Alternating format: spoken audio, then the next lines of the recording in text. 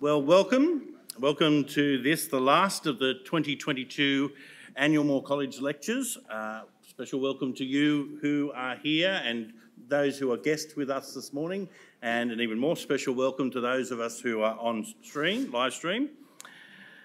It's been a delight during this week to have Dr. Kelly Kapic with us speaking on the theology of the Christian life.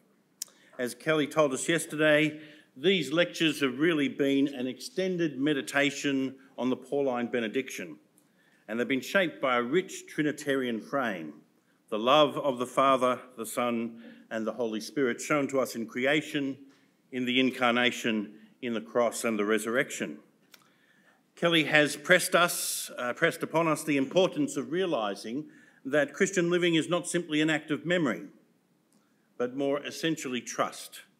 It's about the present and not just about the past.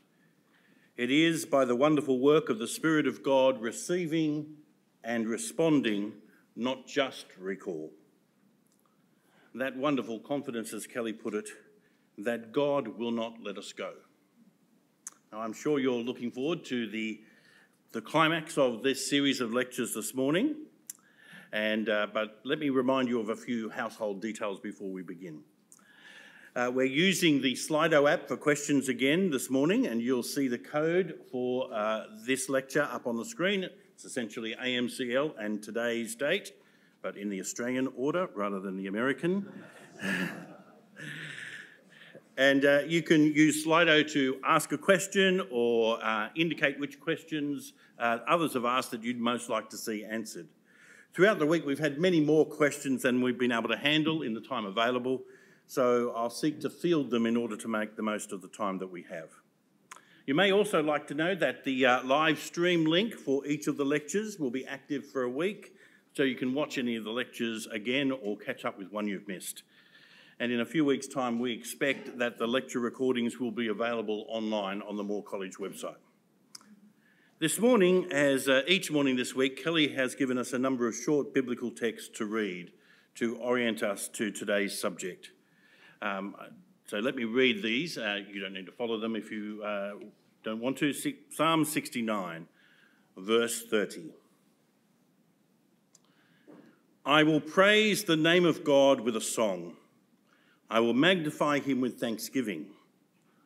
This will please the Lord more than an ox or a bull with horns and hoofs.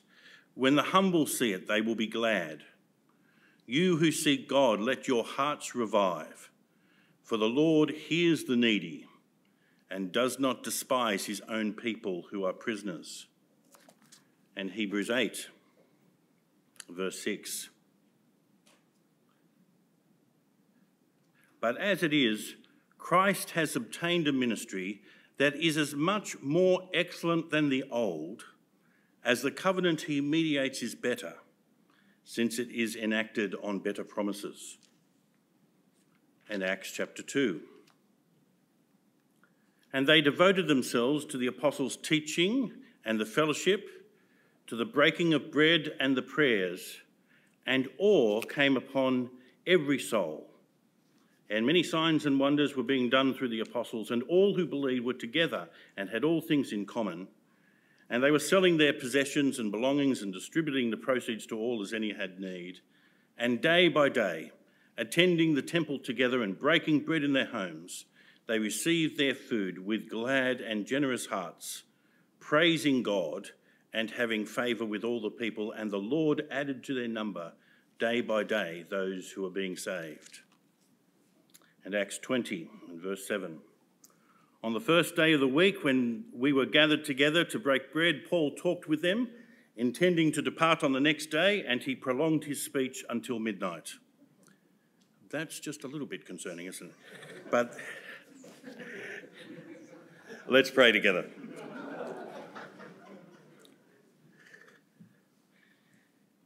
Heavenly Father, we do thank you for the opportunity that we have to quieten our hearts, to be here in this place and consider what you have to say about what it means to live as your people. To know and to rejoice in the good things that you have done and the good world in which you've placed us, and the goodness of living as disciples of Christ in the power of the resurrection, filled with his Spirit.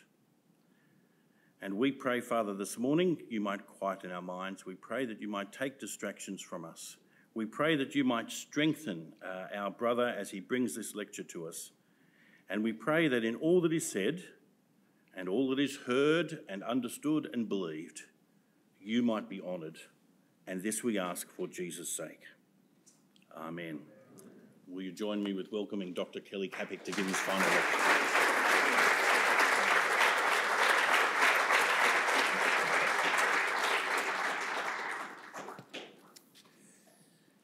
It is good to be with you.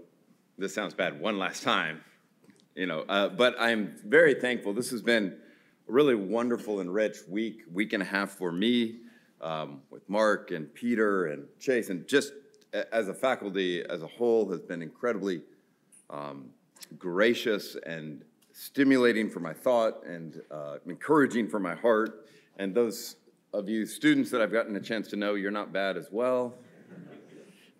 No, but really, this has been a great encouragement to me. So let me pray, and we'll jump into this last lecture. Our God, you are good and merciful and holy. You are pure and wise, abounding in compassion. We pray that as your people,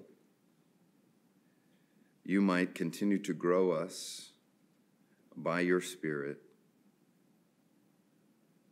with fruit that others might eat of it and be nourished by you through us both individually and collectively. Give us faithful creativity to handle your word well, to apply it with care. We cannot do it but by your grace and provision. And so we ask this in the name of the risen King. Amen. I want to read you a quote to start with. This comes from Maximus the Confessor. He said this: "Practice is the reality of the theory." Practice is the reality of the theory, and then he said, and the theory is the intimate and mysterious nature of the practice.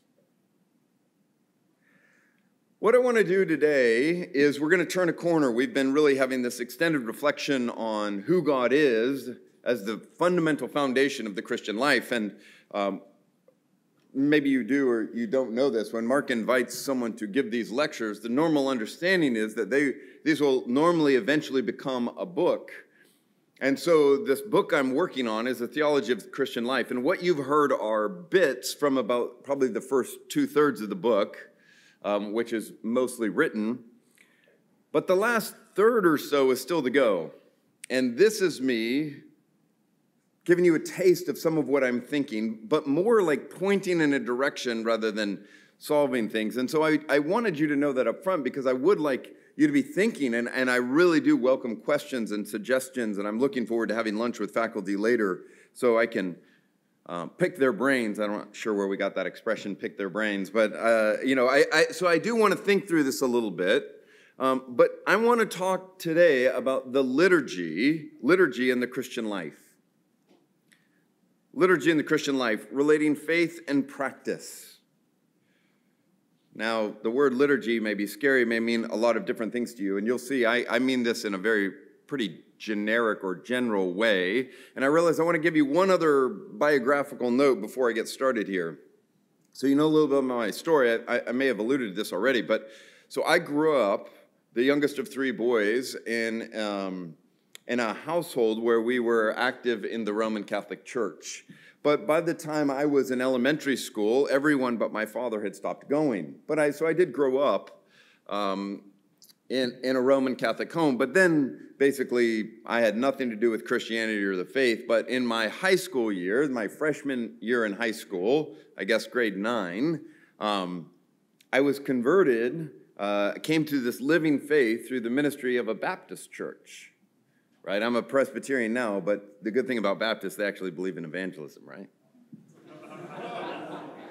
So I was converted in this Baptist youth group. Those of you who are interested in youth ministry, I think it's of huge significance. And so don't think that that's a lesser ministry. It is what God used to save me. So I was in a Baptist church, but then eventually I got interested. I was introduced to some Reformed theology and started reading, and eventually I ended up in a Presbyterian church, and that's where I've been now for decades. But and when we lived in England for 3 years, we were part of an Orthodox expression of the Church of England while we were there. So that's just to say there's some eclectic stuff there that is both a strength and a weakness, and I'm aware of that. Having said that, often the way we think of spirituality, if you're like me, if you're an evangelical, we tend to think of spirituality in purely individualistic terms. And so if you want to encourage someone in their growth in spirituality in evangelical circles, we tend to say, are you having a quiet time? Are you personally praying? I'm all for that. I think that's vital. It's part of what drew me to the Puritans. My PhD is on a guy named John Owen. This is part of the goodness of our Protestant heritage, where it emphasizes that we personally can be in communion with God. But I do think, as a Protestant, with some of my own experiences, I personally, I don't know about you, at times have really struggled to value the church.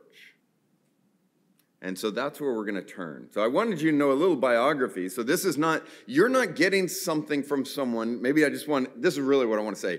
You're not getting a lecture from someone who's totally always been into high liturgy. I'm into smells and bells, and that's not what this lecture is about. Even though I'm talking about liturgy, you'll see.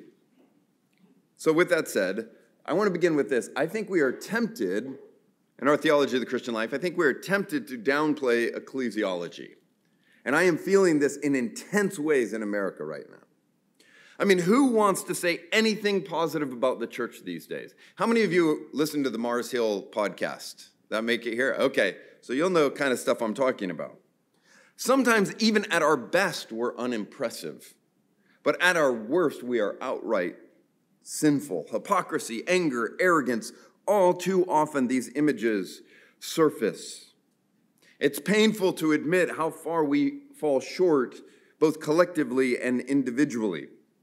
Some of you may know the name Dorothy Day. She was the co-founder of the Catholic Worker, but she said this long ago, and Augustine said something similar, but I like how she says it. She says, as to the church, and she's aware of just how far it falls short. She says, as to the church, where else shall we go?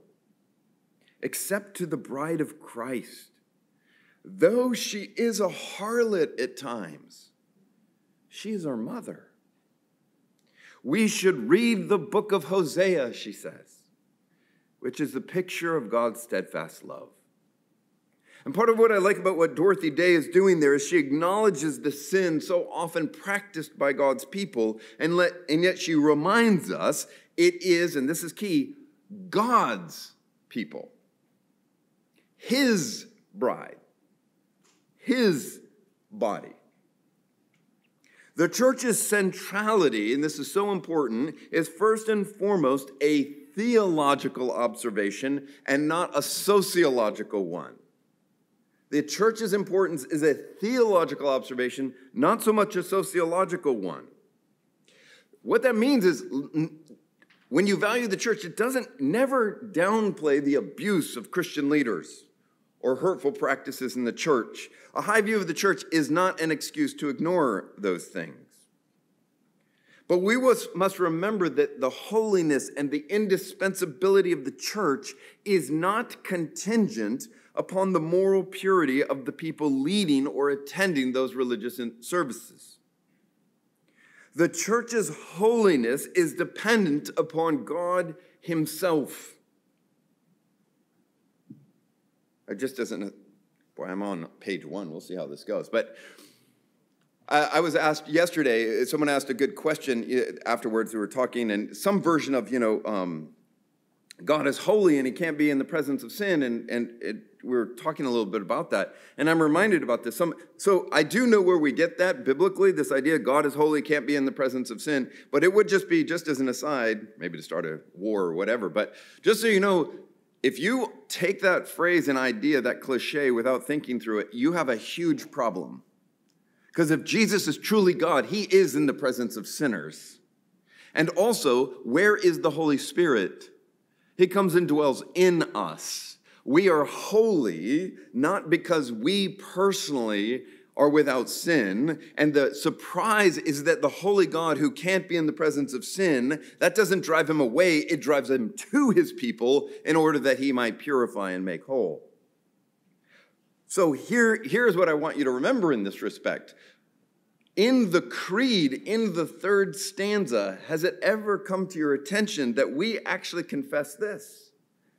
I believe in one holy Catholic Apostolic Church. Do you ever notice the believe? It actually takes belief. Because when you empirically look at the church, we're not very much one. We're often not very holy, right? We're not Catholic. We're not always faithful to the apostolic teaching.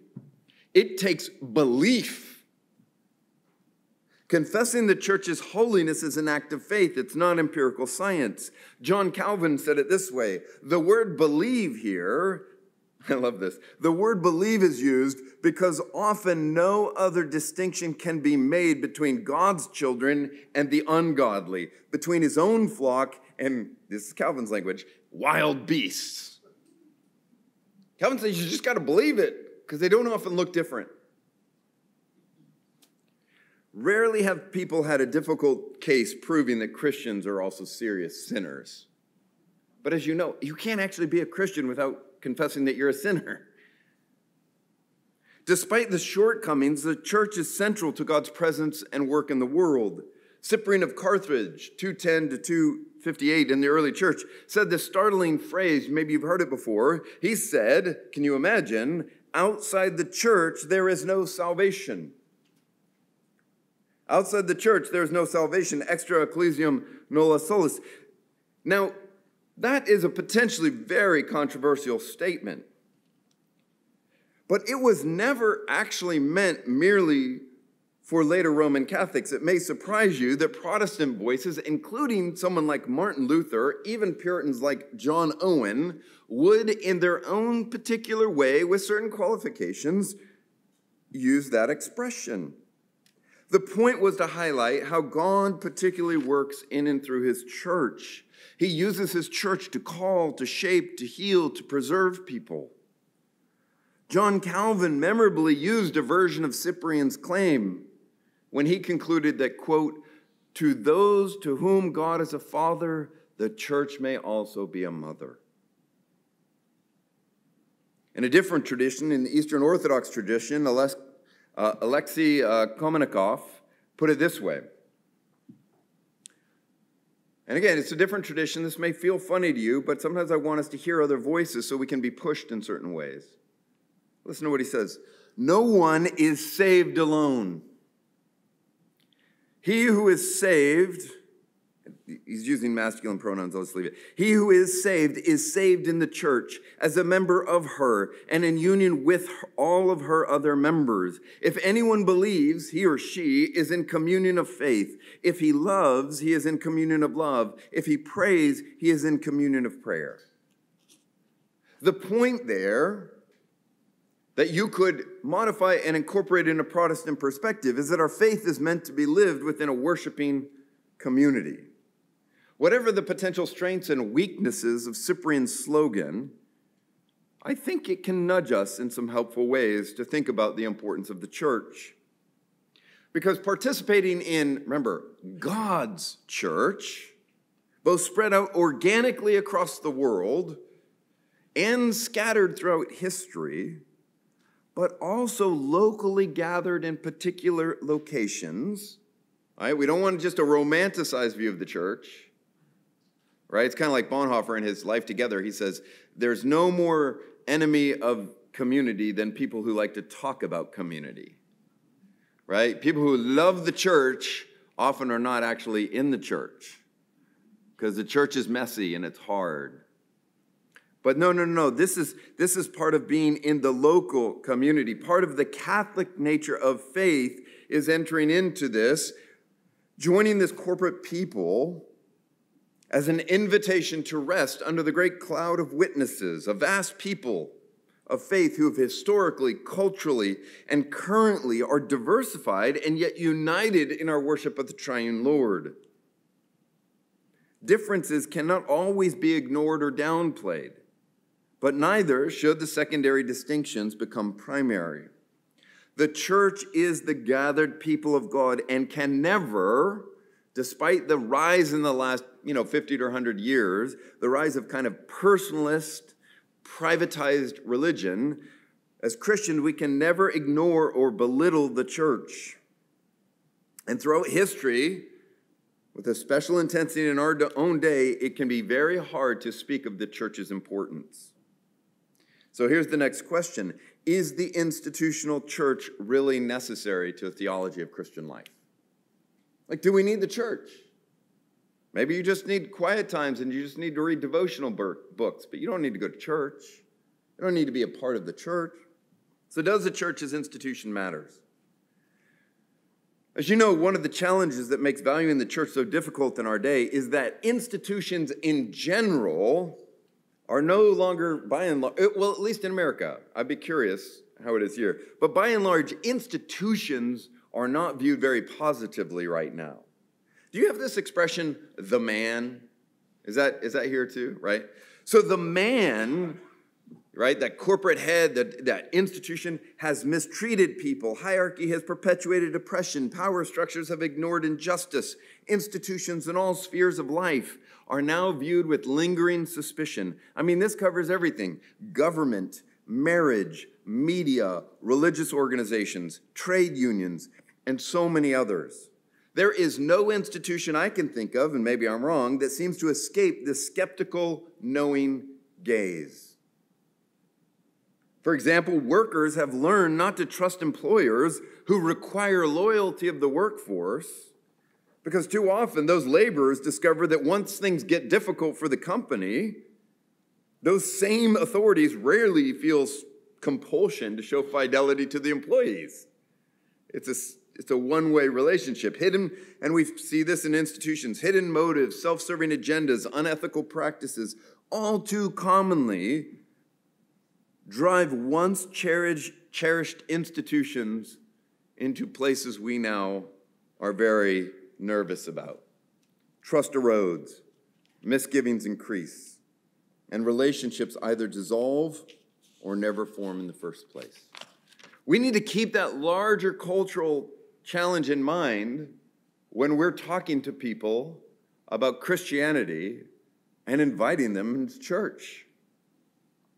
Confidence in an institution is rare because so many organizations have fallen apart. I mean, there are serious political writers who are wondering, and I'm sure you know some of them, like, it sounds crazy, but is America going to make it? Because right now, nobody trusts any institution. Since I've been here, as you know, the FBI is invading and people, it's not just funny, like, no one trusts institutions. Like, people are talking about weapons and stuff. But there's something when that kind of suspicion seeps into the church. Let me tell you this, I bet you've heard this phrase before. No, Christianity is not a religion, it's a relationship. Christianity is not a religion or relationship. No, that deeply resonates with a lot of us, and there's an element of truth that contains. But actually, what kind of relationship are we talking about? Is that relationship just a privatized you and God? Because biblically, relating to God consistently is also about relating to his people. Is the church optional? Do corporate gatherings for worship really matter? Biblically, as I said, life with God is consistently framed in communal terms.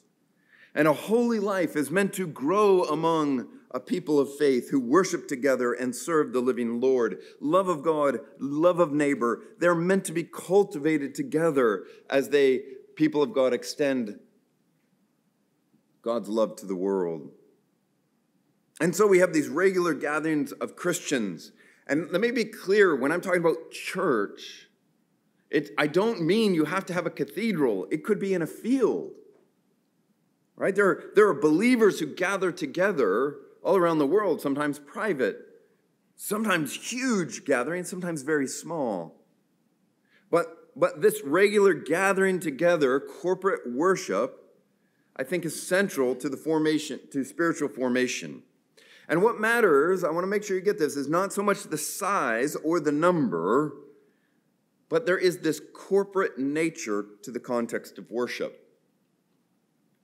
So we can have a legitimate debate about church polity, whether you hold to an Episcopal form of church government or a Presbyterian or a congregational. What the institution of the church might look like, we can debate. But my hope is that we should all agree at least to a regular gathering of God's people for corporate worship. And this, I believe, ends up being vital to our vision of the Christian life. These gatherings represent in some meaningful way the institution of the church.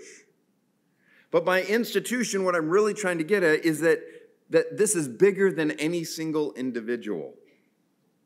The form of the institutional nature of the church can be debated, but the institution must be larger than the individual. That's central to the basic point here. The primacy is on the community over autonomous individuals. Honoring our shared adoption of God as our Father, the concrete nature of being part of the body of Christ, and the unifying nature of the Spirit. The church, whatever ecclesial expression she comes in, is an institution because it points to a faith, and this is very important, it points to a faith received rather than created. It participates in an epic history. I know congregation, a neighborhood church, I'll be at a neighborhood church and I'll visit. They are not part of any denomination. They don't claim, they don't say just us in the Bible. But when you listen, they may never even read the Apostles' Creed or the Nicene Creed, but it is shaping how they talk and what they say, whether or not they've realized it. There is something, this is received. The church is this institution. It points towards a future that is collective and not merely individual. And when healthy, the institutional church honors particular people without allowing any individual to become the basis or center. Because who's the only center of our churches? Jesus, the Messiah. But when you end up with the institution of the church is unhealthy, all kinds of destructive forces try to manipulate the church. We've seen a huge rise in narcissistic pastors whose charismatic leadership has been used to build a personal empire. Or you find a congregation that's unconsciously allowing distorting forms of Christian nationalism to replace the biblical call to love and serve your neighbor or even your enemy. We could go on. These distortions are not, and this is what's key because we can't deny they happen. They are not evidence for why we should give up on the institutional nature of the church.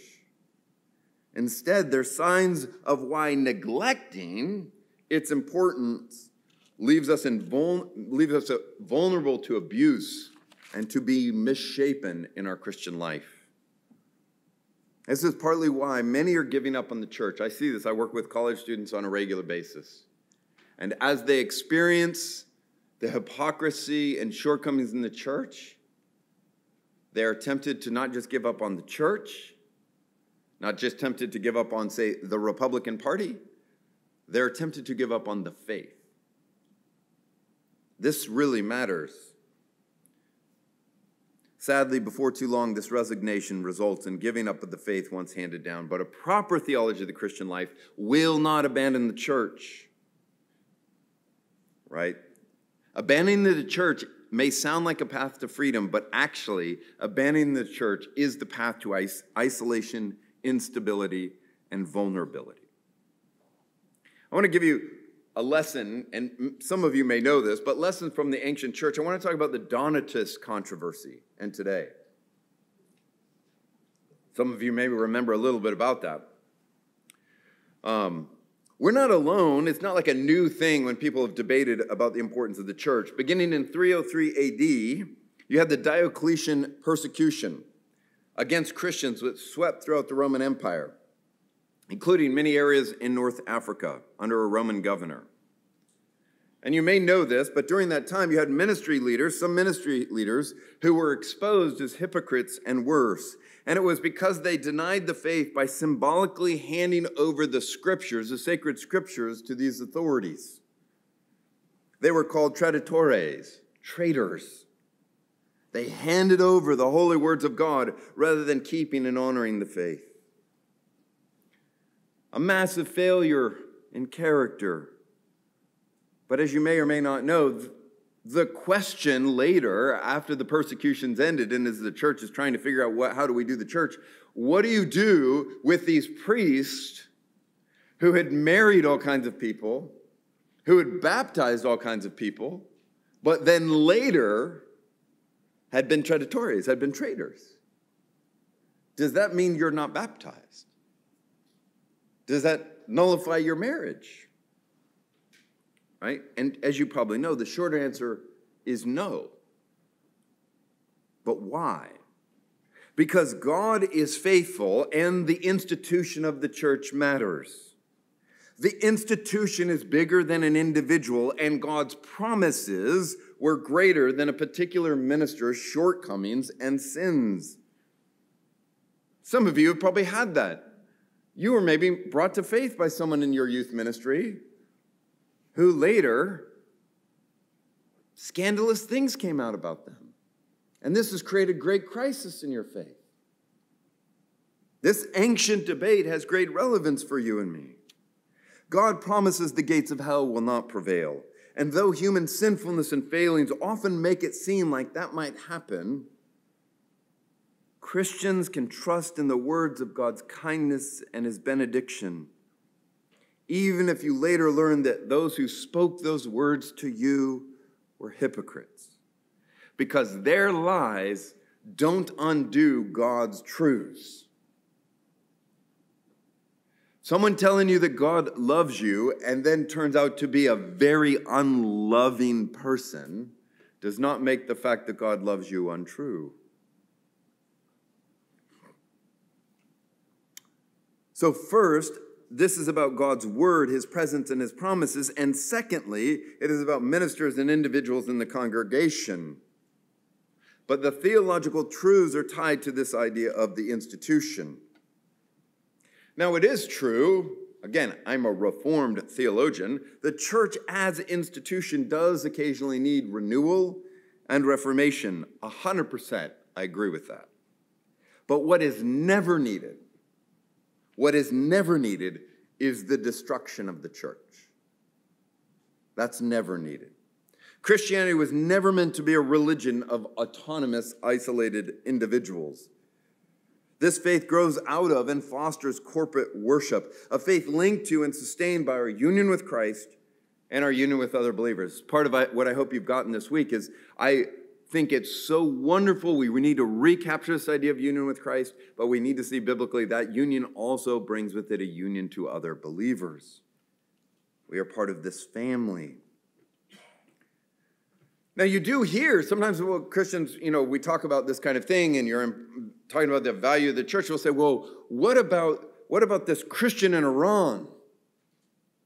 They can't gather with other Christians, and they just listen on the radio privately in their room, and they worship with believers from around the world as they listen to, something from somewhere else. And I want to say, praise God for that. But you ask that person, and I've asked some of them, is that a good thing? And they will tell you what? No. Right? They will rebuke us harshly when they hear us talk about church and I can't believe we've got to go to church. They would love for a physical embrace from another Christian. They would love to have another Christian pray with them when they don't feel like they can pray. So praise God, he can meet an isolated individual when there's no one else around. He can and he does do that. But don't make the fact that he can and does do that mean that that's an ideal. Don't romanticize that. That's just part of God's grace. We should lament for them and long that they can gather together with God's people. We were never meant to be alone, and the epicenter for Christian communion is meant to be the church. Not just mystically in a universal kind of way, but physically in local gathered expressions. Now, if we had more time, I'd talk about how practices alone are insufficient. Because there is people like Stanley Hauerwas and others, and part of where I'm going to argue is just how important these liturgical practices or these patterns in our lives really are. But Lauren Winner, for example, has a recent book called The Dangers of Christian Practice, where she shows in the history of the church you can have people really practicing something like prayer and being horrendous. So I don't want to oversell these things, but neither should we undersell them. So having said that, aware of some of the dangers, I do want to argue that church practices are part of theology and formation. Psychologists and sociologists often make theologians nervous. I've spent a lot of the last 5-10 years working with this group called the Templeton Foundation, and I work with Christian psychologists and studying all kinds of things. And as a theologian, I'm like, I don't know, this kind of thing. But here's what's great about them. Here's where they push. Because I'm a theologian, I'll say, well, this is what we believe. They're like, really? Because kind of the slogan is often, don't tell me what you believe, show me what you believe. And that's really hard as pastors and theologians. I'm like, no, who cares about that? It's easy for people to make claims, to nod at cognitive assertions, but in actual life, belief is far more complicated than that. If you want to know what a person really believes or trusts, observe their life, their actions, their instincts, their intuitions, or to just save time, look at how they spend their money. Here one is reminded of James' admonition that faith apart from works is dead. Heartless attitudes, apathetic engagement exposes that there really isn't this kind of faith or religion that James is calling people to in the first place. They may have claimed truth and belief, but neglecting the orphan and the widow, being arrogant toward the materially poor and needy, being consumed by selfish desires, these are all, according to James, a sign of a lack of faith. And he says, don't just be hearers of the word, but be doers. Don't be like someone who looks at themselves in the mirror and walks away and forget what you look like. You see, Christians are meant to be formed and shaped. But the point for us is not impeccability. When you hear that, some of you just went, oh my gosh, I'm studying all the time. When am I going to go visit orphans? Well, it's a longer talk to think through that. But, no, this is for free now. Because if I don't get to everything, I do want you to know this. You need to know this as potential ministers. Read James. Read Jesus in Matthew 25. The sheep and the goats. Sheep go to heaven, goats go to hell. It's a pretty sober passage, right? But when you read the passage, what separates the sheep and the goats?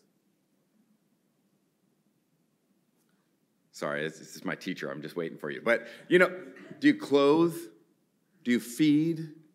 Do you visit the prisoners? If you read that red-lettered part of your Bible and don't just draw on a bunch of other passages to solve it, don't just wait for Tim Keller to solve it for you, just actually soak in that passage. Are any of us sheep? So here I want to tell you something that I think is important for you to know as ministers. It takes the entire church to be the one body of Christ. It takes the entire church to be one body of Christ. Do you know that this week I have ministered to orphans in Nepal? And I have evangelized in Japan. And I have prayed with children in the hospital. You're like, really? Yeah, because I am united to Christ and to his people. And it takes the whole church to be faithful to Matthew 25. And if you, as an individual, think that you must do everything in Matthew 25 all on your own all the time, you will be crushed because you and I are not Messiah. But when we learn to value the entire body of Christ, then when you see someone visiting the orphan and visiting the prisoner, rather than feeling guilty, you are to celebrate and honor and contribute to that in prayers, encouragement, in other ways. Anyways, that's a longer conversation. But the point is, repentance is not a negative thing when we see our falling short. Repentance is unto life. Repentance is a very sign of one's head and heart being active, connecting faith and action. Confession and repentance are great liberating signs of genuine faith. The fact that you and I need to repent doesn't mean, oh, we're not Christians. It's a great sign that we are. But anyways, we've got to think in more communal ways. Corporate worship is meant to play a particularly powerful role in shaping Christians, and formation happens through various practices associated with worship, though we often don't realize it. Those practices will either help or hinder Christian life. The church participates in a liturgy that alone cannot guarantee faith or faithfulness. And yet corporate worship is a liturgy meant to shape us to be a particular kind of people who worship the risen King, who in fellowship with the Spirit participate in the very love of God. Now again, by liturgy and practices, I don't actually have what you might call a high liturgy in mind. Some of you may think of what are often called low liturgical or non-liturgical churches, right? Like, I don't really believe in liturgy. I go to a contemporary church. We kind of have a contemporary rock band in front or whatever it is. But those of you who are clever, I'm not going to assume it's all of you. Even in those settings, after a while, did you ever notice, like, you can predict what the song is going to be like? You know when the prayers, everyone's like, no, for it to be authentic worship, it needs to be spontaneous. It's just funny how spontaneous starts to look very similar as the days turn into years and decades. I don't think that's a bad thing. My only point is to say everybody has liturgies, whether or not we recognize it. There are rituals. There are these kind of things. All right, so next I want to mention lex orandi, lex credendi. In 435 AD, Prosper of Aquitine coined this phrase, the law of prayer constitutes the law of belief. The law of prayer constitutes the law of belief, often reduced to this phrase, lex orandi, the law of prayer, lex credendi, the law of belief. The question is, how should we understand the relationship between the law of prayer and the law of belief? Is one law more vital than the other? I'm going to skip some of that debate. But I do want you to know that the importance of the slogan is less about deciding if handing down practices is most important or the abiding institution or doctrines have the determining force. Instead, I want us to see that whether we admit it or recognize it or not, these two are inseparable. Faith and practice are inseparable. Liturgy, even whether or not it's called liturgy or recognized, plays a central role in shaping and reflecting a theology of Christian life. Let me circle back. To know what people believe, watch how we worship. Listen to how we pray. Now, to cultivate godly and authentic beliefs, we need to pray, participate in the liturgy. And in praying, belief often emerges and grows. And yet, strangely, those very prayers in the first place are fueled by an underlying knowledge that guides the content of those prayers to what is directed. In other words, through corporate worship, one especially learns to believe and to pray. We're formed in the community of faith in the great cloud of witnesses, and they are mutually reinforcing realities. Liturgical scholar Edmund Kilmartin once concluded that the law of prayer, on the one hand, this law of prayer, think of it as a practice, this communal practice, he says, implies a comprehensive and in some measure a pre-reflective perception of the life of faith. On the other hand, we are aided by the law of belief because, as he says, we must reckon with the limits of the liturgy as lived practice of faith. You see, worship is relational, but those relationships are not abstract. They take recognition and context. If you've not understood what I've said, here's the tension. Kissing my wife helps grow and reflect our relationship. But don't you think it's important I make sure it's my wife I'm kissing? Right? Belief and practice go together. But you'll have some people who will never kiss their spouse and say, I love them. Well, I know culturally, okay, we could use a different expression than kissing. But at some point, when someone says, well, it's, do you love me? You know that? You guys don't know that? You don't know Fiddler on the Roof? Thank you. Fiddler on the Roof. That's your homework. Watch Fiddler on the Roof. Oh, my goodness. That's more problematic than the Lego thing, but... Beliefs shape our prayers. Prayers shape our beliefs. Whether you treat the divinity as a heavenly Santa Claus, or you cry out to God as a political revolutionary, or we ignore the transcendent presence by just not praying, all of those experiences or practices grow out of and reinforce or even reshape our beliefs. As some philosophers will talk about, what we're dealing with, it's not linear. It's multiple webs of reciprocity. Sometimes we like things nice and clean, like, no, you've got to learn this, and then you do this. In fact, you ever heard this thing, like, especially for those of you who are studying right now, like you cannot keep up with all the theology you're learning. And sometimes you might feel or express it somewhere like this. You think, my life can't keep up with all this good theology. Like I can't keep up with how it's so good and my life can't keep up. And I think that's true, and I think you need to be aware of that. But here's something that can also be true. It's not just that your theology can be better than your life. Do you know your life can be better than your theology? I know people who will say, God is not sovereign, I don't believe in that or anything like that. And then when I pray with them, they beg like no Reformed person I know and call out to God for his provision and thank him for his grace and praise him for every good and perfect gift that comes from above. And they live in utter dependence on the sovereignty of God, but philosophically they seem opposed. It's not just your theology is better than your life. Sometimes your life's better than your theology. That's worth being aware of. There is a gift in Christian rituals. I'm just going to summarize 5 points drawn by Bernard Kuhl and Gary Macy in their volume, Oxford Press, on Christian symbol and ritual. I'm going to go fast here, but just to kind of get you thinking, these are on rituals, why they matter for us. I say rituals are mutually informative, growing out of and also shaping our beliefs. They're mutually reinforcing. They grow out of our beliefs, but then they also shape our beliefs.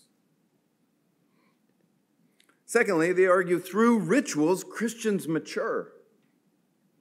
One of the conversations, I don't know if it's here as well, back in the States, in various settings and with various natures, is what happens when we lose rites of passage for people. And sometimes you find they never mature. And part of what they're saying is Christian rituals can bring Christian maturity. Third, Christian rituals of worship are shaped and governed by the risen Christ. They must in some way be shaped and governed by the risen Christ. Number 4, these rituals help shape worship and are meant to promote service. They shape our worship, but also promote service. And obviously, we'd want to unpack all of these, and I can point you to the volume if you're interested. But finally, they say, rightly oriented Christian rituals foster a deeper identity of family among God's people. What we believe is pretty radical. I mean, it's one thing to join a bowling club, right? Or a badminton club, or Australian Rose Football Club, or you name it, a gardening club. You gather together with people, or as I was running through University of Sydney and they had just had all of these hundreds of clubs, and it was about your ethnic group or your sporting interest. But what's interesting is we come together as the people of God around Christ, and we're supposed to come from every tribe, tongue, and language, male and female, rich and poor. All of that radically coming together. We get reshaped by it. All I want to say there is ritual is not our enemy, nor is it our savior. It is a gift that reflects how God makes us and remakes us. We need rituals, and rituals need truth. Oh, but the point of being together is just the radical nature of being the family of God. Next, Christ in the shape of Christian liturgy. Christ in the shape of Christian liturgy. In 1965, J.J. von Ullmann, this originally was written in French. He was a Reformed theologian, actually. He wrote this volume called Worship, which I think is pretty stunning. But von Ullmann states that the New Testament, some of these claims since we would modify, but he states that the New Testament frames the Christian response to God through the entire life of Jesus. He actually makes this case about the synoptic gospels in general. And other writers, and I would agree with them, be more hesitant about that in terms of this trying to get a strong, unified liturgy, or that the gospels are reflecting, kind of, I was alluding to this the other day, an already existent liturgy. But nevertheless, there is this broad basic pattern that Ullmann and others will note. And no, it's very basic, but in the gospels, this is what you get. First, they assert and confirm the coming of Messiah. He's come. Second, there's this focus on the preaching of Christ, his calling, particularly in the Galilean ministry. So it's this preaching of Christ and his calling with people responding in faith and a new life. Third, turning more towards Jerusalem, there's this concentration on Jesus' death, and as Ullmann says, the eschatological eruption of the resurrection. And then finally, Jesus blesses and sends them to bear witness to the world. However much you want to talk about the Gospels actually being constructed like a liturgy or something, I think we really want to be careful with that. But I do think this instinct that the entire life and ministry of Jesus the Messiah is central to Christian existence, and this is what he says, and I think this is right. His whole life serves as a liturgical process, and in fact, as he says, the liturgy, the life of worship, accepted by God. And then he adds, the Christological basis of the church's worship, talked about Christ-centered nature of our worship, Christological basis of our worship consists in the ministry of Jesus, the act of perfect worship, which he has made of his life. It is of this messianic cult that the church is both the memorial and an effective echo. Now, you could debate legitimately some of the details of von Ullmann's structural reading of the synoptics and other things. But I think he's right to connect Christ worship and these earliest churches' instincts of faith, praise, devotion, and that they inevitably do have some liturgical significance. Some of you may know this language from Irenaeus of recapitulation, a recapitulation theory, this reliving. The argument is that the pattern, think recapitulation, the pattern or recapitulation of the life of Jesus becomes the skeleton for corporate worship. From calling to coming, from preaching to praying, from sacrifice to benediction. We took time the other day to look at Revelation 4 and 5, this Lamb of God who acts in a priestly fashion as the head worshiper, who himself is also the object of worship. The Messiah as both the representative and embodiment of God's love, grace, and desire to draw us into renewed fellowship with the Creator. This same Messiah is now the great representative of humanity, leading our worship, offering himself as the sacrifice, perfectly serving as our priest, prophet, and king. The idea is connecting Christology, corporate worship, and the Christian life. Lucetta Mowry has argued that Revelation 4 and 5 might, as she says, have the earliest known form of Christian service of worship. Now, she, again, may be saying too much, but as I said the other day, there is this heavenly scene of worship that in some way does end up corresponding to post-apostolic worship. In this general, there's a call to worship. There's divine revelation that is received. There's praise and song to the Creator and Redeemer. There are prayers offered. There is active congregational responsive doxology, all done as worship directed to God alone who is worthy. Now focused on the mediator. And so early worship services, and not just the preaching, had the story of Jesus' life, death, and resurrection as their focal point, bringing a new vision of God and of his world, including a vision of how we as his people are to live in it. Now, let's jump to some basic elements of the corporate worship. If we had time, we'd look at how similar the debate is, what does the earliest services look like? And I spent a lot of time on this. There's profound connections between kind of synagogue-style gatherings and what we find in the most ancient accounts of corporate Christian gatherings. But more recent scholarship still acknowledges that, but warns against an earlier generation that basically says early Christian practices were exactly like the synagogue. No, there's profound continuity and some discontinuity. It's not simply a reduplication of ancient Hebrew worship services, but neither, and this is important if you don't know this, neither do we find in Christianity a new religion, right? This is why you have to learn the Hebrew Bible. When someone says, well, I'm a New Testament Christian, you're like, well, I don't know what that is. You can't know who Jesus is without the Hebrew Bible. So there is this profound debt to the Hebrew scriptures and to these synagogue things, and yet there's a radical difference because now these services center on Christ. He's not just an add-on. It transforms the entire experience of corporate worship.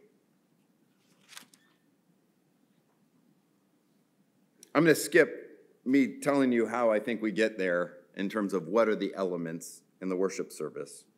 But basically, I think it comes down to the best, and my ultimate goal, whenever I actually get to write this, my goal is to try and faithfully see what we find in the scriptures and in the church in a way that I think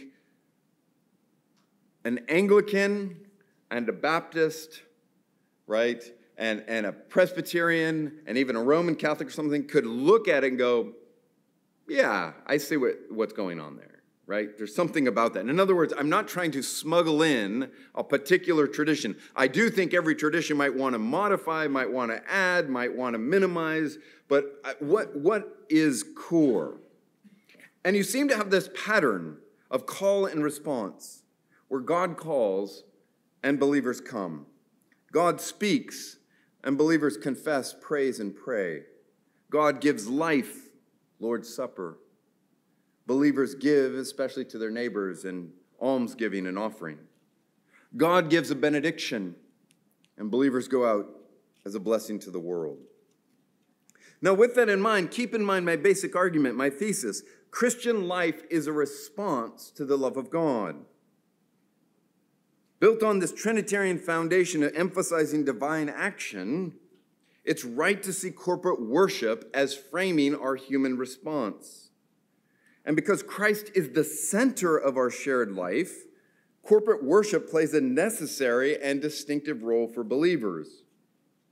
Where calling invites coming and invitation, think baptism, proclamation, and for proclamation I would say both read and preached, provokes faith or confession, prayer and praise. Lord's Supper or Eucharist grounds and enables our gratitude, made manifest in the offerings.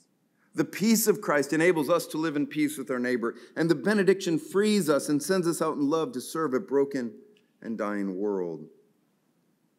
God reveals himself through this calling, proclamation, Lord's Supper, etc. but by our union with Christ, we are also joined with Christ's own human response, where he comes, he has faith, he offers prayers and praises and peacemaking and offering.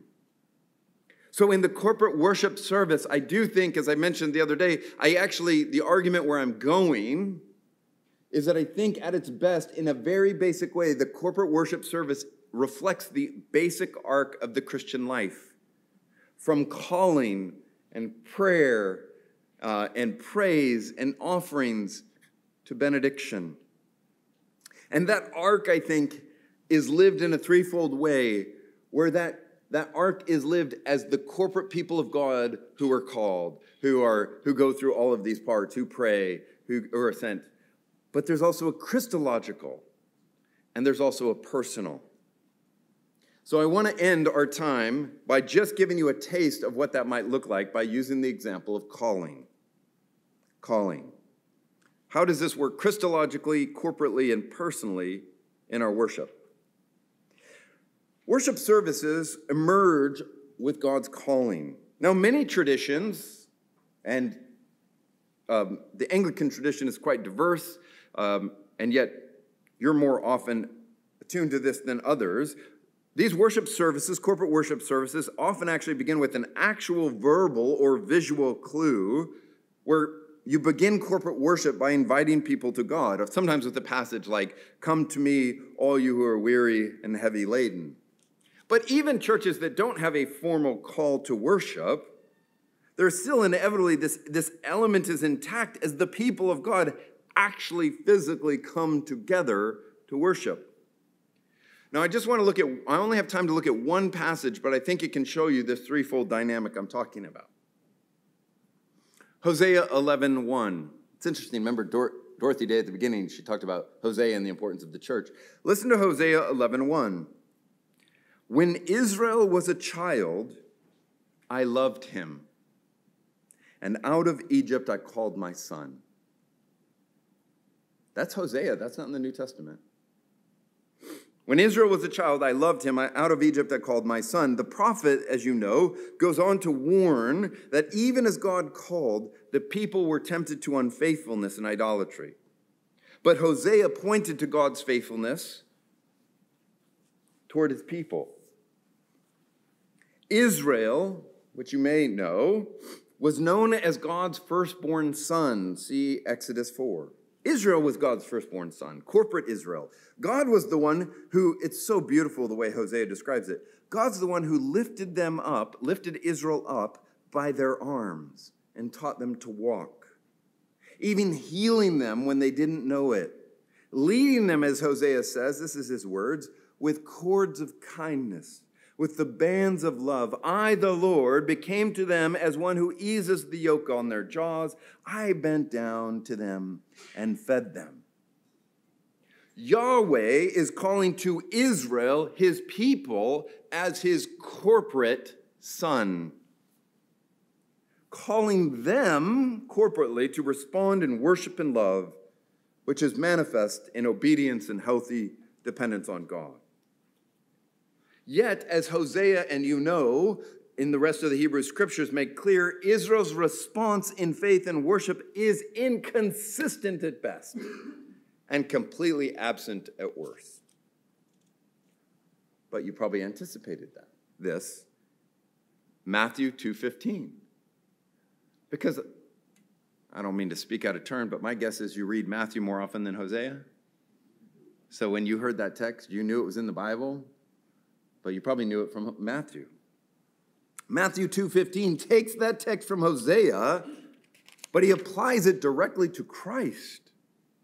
Matthew believes the earlier promise to corporate Israel was somehow embodied and fulfilled with the coming of the incarnate Son, the Messiah. You need to know this kind of thing. This is why you're taking hermeneutics, right, with Andrew, because sometimes people will say, oh my gosh, the New Testament, they when you actually look them up, quoting things from the Old Testament, it's all crazy. Well, what you think is crazy if you study it is always amazing. It's never crazy. It's never arbitrary. But anyways, Whereas God's people were called out of Egypt and all it represented, they kept turning back in idolatry and disobedience. But Christ is the faithful Son who, filled with the Spirit beyond measure, lives in constant communion with the Father, embodies perfect love and obedience, so that when he is called out as the Son, called out of Egypt, Jesus is not simply acting as an individual, but as the representative of Israel, of the people of God, who will bring an eternal deliverance. Jesus embodies Israel and now comes out of Egypt on their behalf, on our behalf. As God's people continue to be called out of Egypt, their rescue is uniquely and necessarily linked to the person and work of Christ. But this calling is not merely a generic call. It moves to the specific, to the personal, to you and me. As you know, the shepherd doesn't just call in a generic way. He calls us by name. Lydia, Pete, Andrew, Joan. Called out of slavery to sin, death, and the devil, I am enlivened by the fellowship of the Spirit, who secures me in grace, the grace of Christ. I enter into this communion of the saints, all while being able more and more to rest in the love of God. Let me conclude. When we're called to worship, this threefold dynamic of the corporate, the Christological, and the personal, I think moves throughout it. I've just been able to hint, but not develop that. Called out of Egypt, the incarnate Son of God embodied, represented Israel in the church, the one who went through the waters of judgment so that we might sing the songs of deliverance. God calls his people, all of them, but this call moves all the way to the individual. So on Sunday, when you receive the call to worship, may this call lift our gaze to the one who came to love and honor the Father when we would not, offering himself as the one who leads the worship and invites us to enter in. As his people, we might come together as one family, called from every tribe, tongue, called by the name, by name to be one in Christ. God is calling his people out of the world to himself, calling women and men to be his son, to receive the fullness of his inheritance, which ultimately is to receive nothing less than God himself. That is the great gift. While we were unfaithful in responding, the incarnate Son came and responded on our behalf, faithfully replacing our idolatry, rebellion, and hard-heartedness with his faithful worship. And so we enter into the movement of worship and love. Let's pray. Father, we do thank you for this week. And we pray that you would provoke us to worship. Not because you need it, but because you're worthy.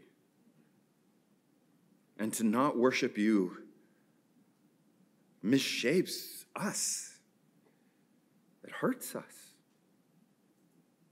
It hurts how we relate to you and to other people and even to your earth.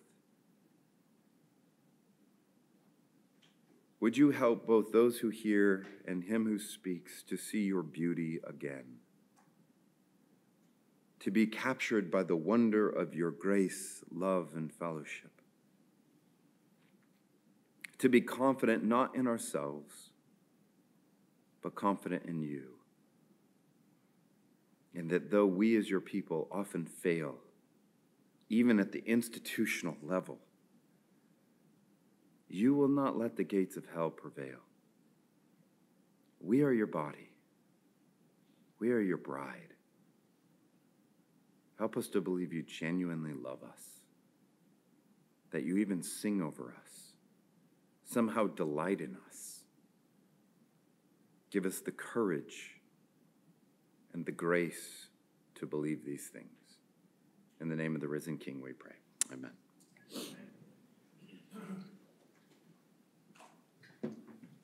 Will you join me with thanking Kelly? No, thanks.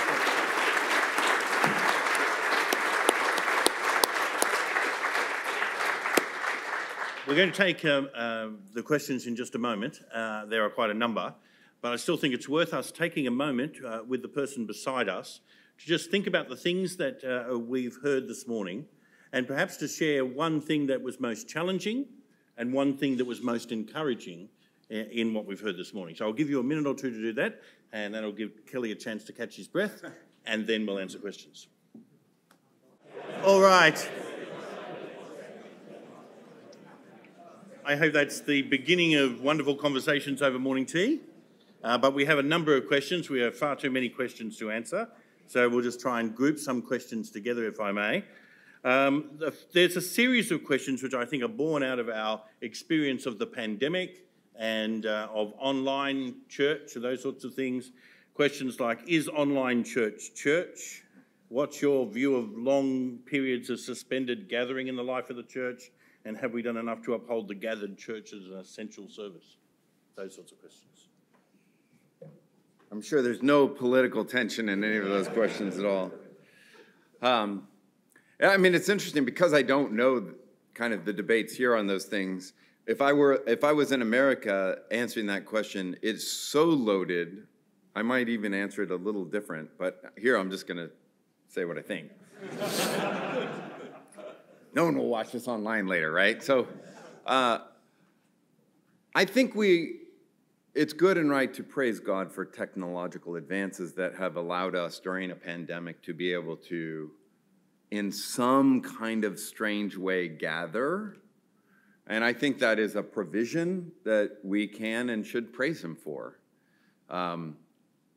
Having said that, it's kind of like earlier when I was mentioning the believer in Iran who has to, in their bedroom by themselves, listen to a worship service in a different land. That's a provision, but that is not the ideal. That is not what we should be aiming for. And so I really do think our physical gathered presence matters in ways it's very hard for us to understand. It's interesting, just as an aside, this last book I did called You're Only Human, part of the research that I hadn't anticipated, I ended up looking into this. You know the expression in the Bible, greet one another with a holy kiss? And whenever we read it in church, we're like, ha, ha, ha, it's just kind of funny. But when you actually start to look in the ancient church, this was like a really big deal. And Tertullian and others, like, if prayers were offered or something like that, and it didn't end up with the kiss of one another, the question was, were the prayers even received? And part of what was so radical that it represented, and sometimes we think, wow, we live in such a sexualized age. If you know anything about the first century and the tutorial system, and I mean, everything was happening back then. And if we think abuse and misuse of women and children is a problem today, which it can be, all of that's in the ancient church. And so part of what was important about physically gathering together was what a radical safe place that was, right? Rodney Stark has this book called The Rise of Christianity, and he was a sociologist. He's since become a Christian, but he was just interested, how did the phenomena of Christianity move from this little tiny group, actually, it's just interesting historically, a little tiny group, to becoming a world religion? And it's a worth reading. He does talk about plagues and some of those things where Christians would help when others wouldn't, because we had a horizon of glory, not just this world. But one of the things he talks about also, the data is, the marginalized women, children, were gathering together because this was a place their bodies were honored, because they were treated as family and not in these other ways. So that's just one example of, all that to say, I actually think for the Lord's Supper, for other things, I think definitely we want to lean into corporate gathering. And I do think there are times of extremes when that can't happen, but as much as able, respecting government and all of that, definitely I think there needs to be this priority given to the corporate nature of the church. And since we already don't trust institutions, maybe you're seeing it here too, there's people who just aren't going to come back to church now. And part of the argument I'm trying to make in the book is, it's going to malform them.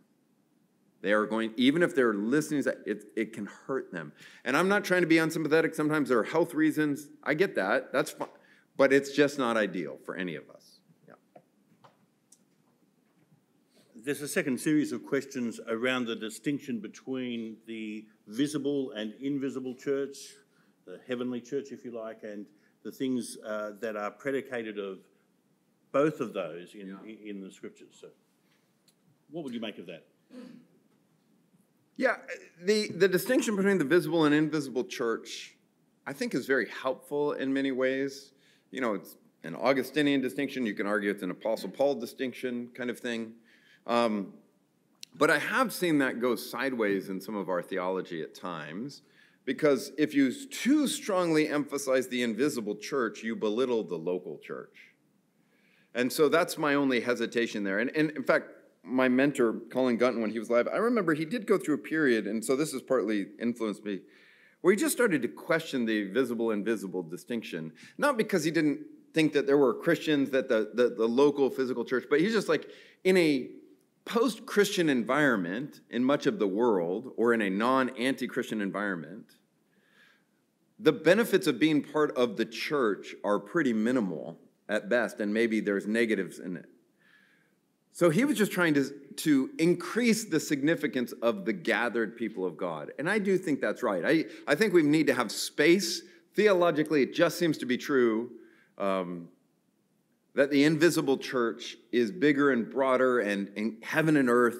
But at the same time, biblically, I do think there is a very strong emphasis just on the local gathered people. Now, at the same time, Paul makes a big deal about this offering and the gathering of these resources to send, right, the Macedonian church and all of that, which tells you the local church is still part of this larger international community, and this is all of God's family. But so I want to have space for the universal. I think that's quite important to me for various reasons. But we're probably at a space right now, I think, maybe I could be wrong, you could push back on this, where I think we probably need to emphasize the local in particular. It would be good to tease that out more and think about the heavenly gathering around Christ and those sorts of things, but there are a whole series of questions I want to try and get us to.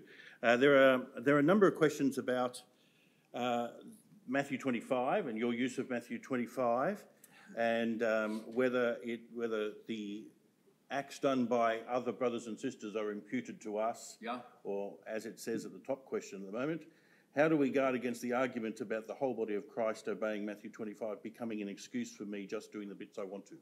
That's great. Great, honest question.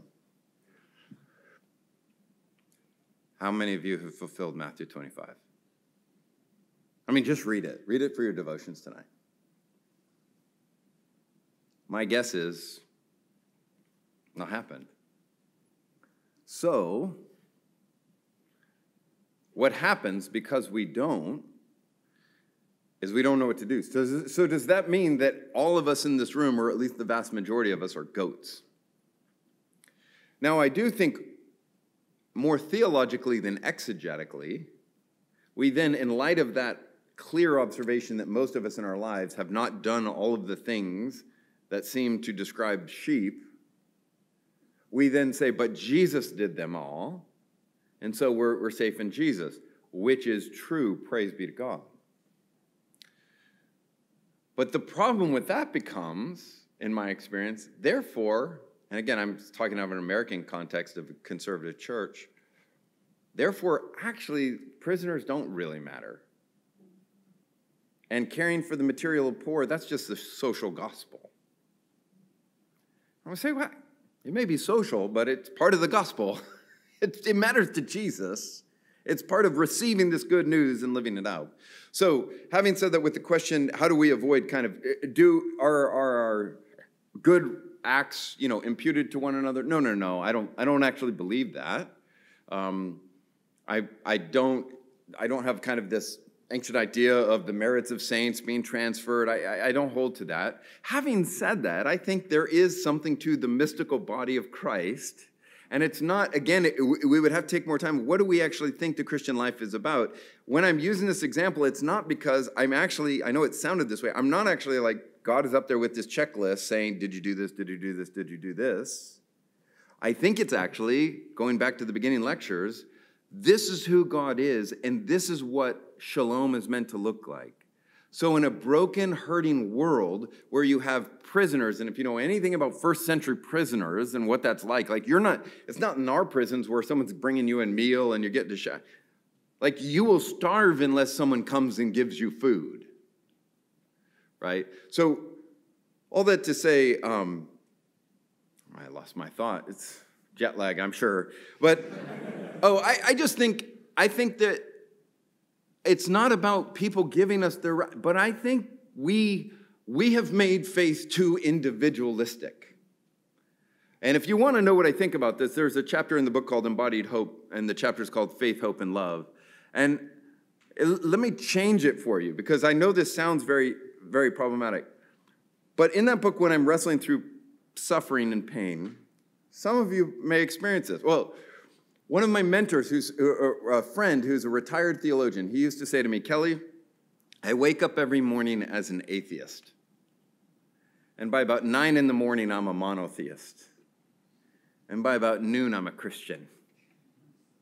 Gosh, I thought you'd laugh harder at that. I thought that's hilarious. But what his point is, this is a person he's a theologian, his entire life struggled with depression.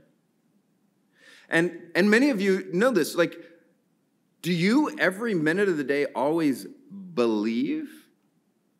Like, what happens if you're walking out of this meeting today and you trip and you hit your head and you don't remember everything? Are you losing your salvation? What happens when you're going through a crisis? This is going to happen in your churches. Someone is coming to church and the truth is, they're pretty sure God isn't good. They're not even sure God exists anymore. So did they just lose their salvation? And I would just tell you, I think biblically and experientially, faith is a corporate sport. I'm not I need to believe as an individual, but I'm just telling you, if you really start to examine what faith is, it's just a lot more complex than we tend to experience or tend to recognize, especially if you think of it in terms of trust and all of these kind of things. So part of what happens is we take the brother or sister in crisis and we come to them in their doubts and we say, it's okay. God's not panicking. Just keep with us. You can't sing, but we will sing for you. You can't pray, but we will pray for you. And eventually, you find that belief starts to manifest again. So that may sound very scary and wrong to you. My experience is faith is just a lot more complicated than we recognize, especially if you don't think of it as merely cognitive. And until you make some kind of more corporate move in light of Christ, then you start to think you're the one generating the faith rather than receiving it as a gift from God through his people. Another series of questions seeks to reconcile the sinful, fallen, fractured nature of the church and the call to holiness and purity. So one form of the question, though the church is a whore at times, yet she is our mother, that quote.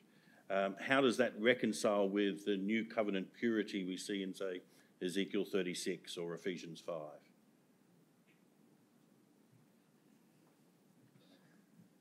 Yeah, I mean, I think this is a great question. And this is part of what Mark and others are trying to navigate as leaders in a church and in a denomination. The reality is that there is no, the holiness of the church, the unity of the church is a belief. Because the church is fractured. And you might think, well, take a particular political buzzword issue and like, look at the church, how unfaithful it is. But just so you know, there's no option of a church that is perfectly pure in her practices, right? where I'm in America, we have certain issues that we're rightly deeply concerned about in the church, but you almost never hear any of the churches that I'm involved with say, oh my gosh, look around. We are totally materialistic.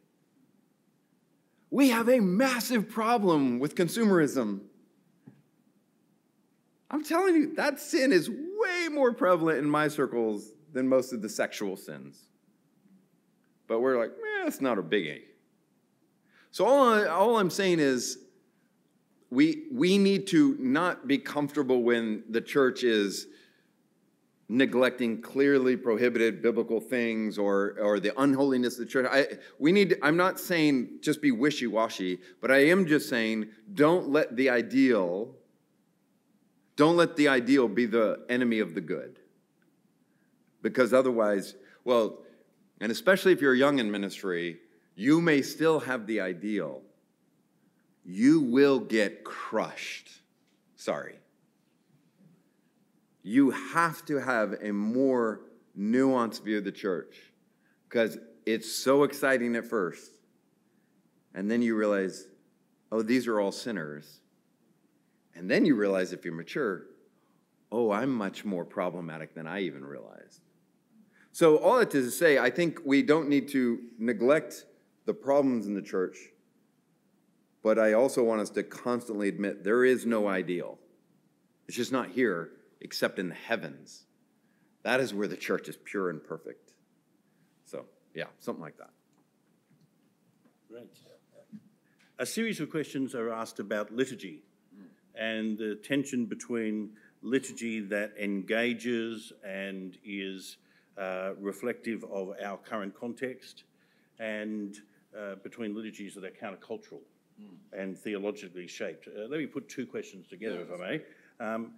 Our churches often imitate worldly liturgy, cafes, concerts, TED Talks. How do we practice counterformative liturgies of worship and still get people in the door?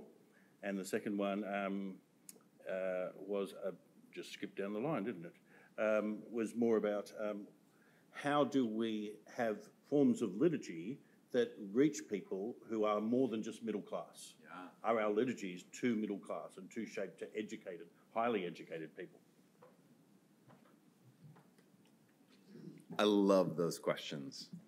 And in some ways, I'm just going to be waiting for emails from some of you in the future to help me figure it out. Because I do think, some of you know Jamie Smith. He's written some similar things to me on this. And there are just all kinds of liturgies, right? The shopping mall is a liturgy. Amazon takes us through a liturgy. And so I love that kind of question because I do think we are kind of shaped in liturgical ways without recognizing it. And part of what the church needs to do, part of what's tempting for the church is basically to adopt those liturgies and baptize them and kind of make church consumeristic and some of those things. And it is interesting, like I've seen, churches give TED Talks. And you're like, you can anticipate exactly how it goes. They don't call it TED Talks, but... So I do think there's something more and more powerful to young people in particular, to be honest, that's countercultural. Because they have very strong meters to say, like, this is not real, it's not authentic, right? And so something to be courageous about and different, but not countercultural just to be angry or something, but this idea of sacredness. But one thing I'm cautious about is I don't want to imagine that, say, countercultural means you need to have incense or something. That's not what I'm talking about. But I do think it's countercultural to take time in a worship service to be quiet. It's countercultural to sing. It's countercultural to sing songs that are from different ages and from places around the world and not just your own particular, white male kind of thing. So I do think these things are genuine challenges.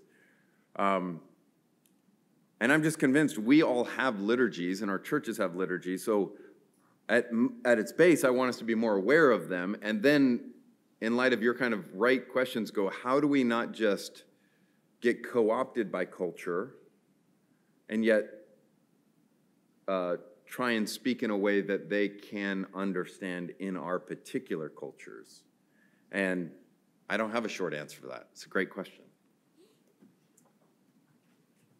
Let's thank Kelly.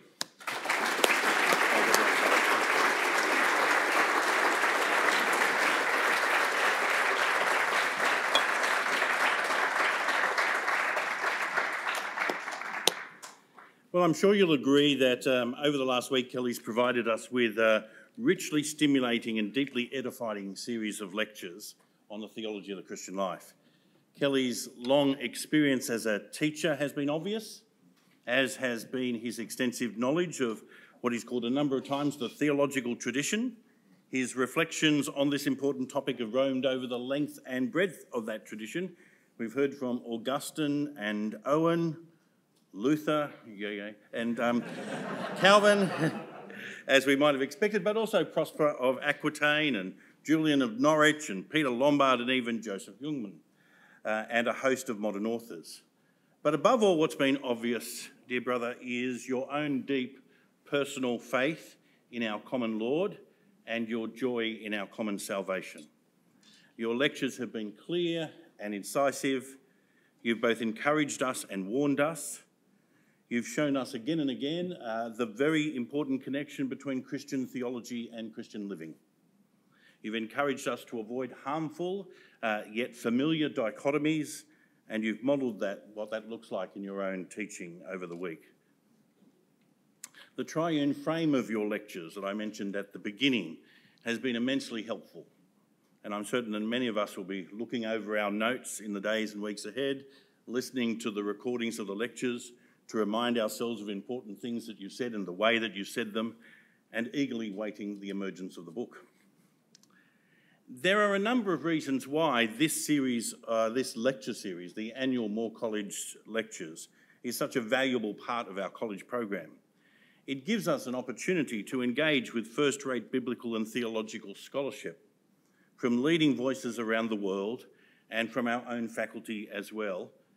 And we are able to share this opportunity with others as guests join us in person and listen to us on the live stream.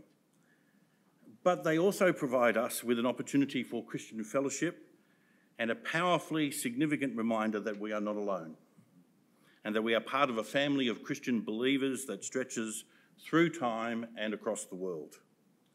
Hearing different voices rejoicing in the same Lord and the same gospel that we do, sharing experiences of God's grace, even of God's grace in the midst of difficulty and pain, as well as joy and triumph, is a wonderful gift of God for which we are immensely grateful, and we have enjoyed and relished that over this week. So thank you for that. We're so grateful that you were willing to take the long journey to Australia. We're especially grateful to Tabitha for encouraging you to come and for manning the fort at home while you travelled halfway across the world. Those of us who met her in your last visit know what a wonderful encouragement she is to you and how special your life together is. And we are grateful for your fellowship, your graciousness, and the many kind and helpful things you've said to many of us in one-to-one conversations as well as through these lectures. So thank you for making this last week and a half so memorable. We want to give you some small gifts to take with you as a reminder of your time with us here in Australia and at Moore College. Don't come up there. Sadly, when I went to the store and asked for Legos, they had no idea what I was talking about.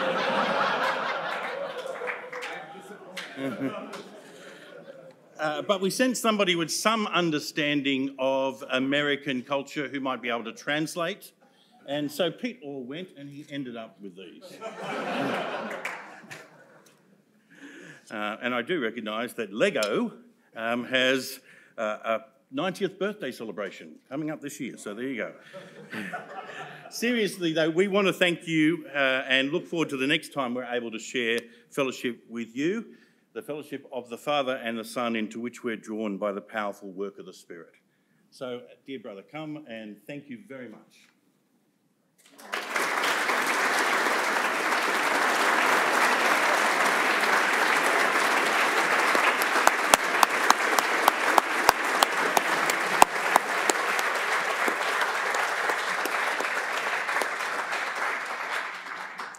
Before I close in prayer and we go out to morning tea, I've got two brief announcements to make. Simply that if you're a student here at college, the regular lectures begin again at 11:15.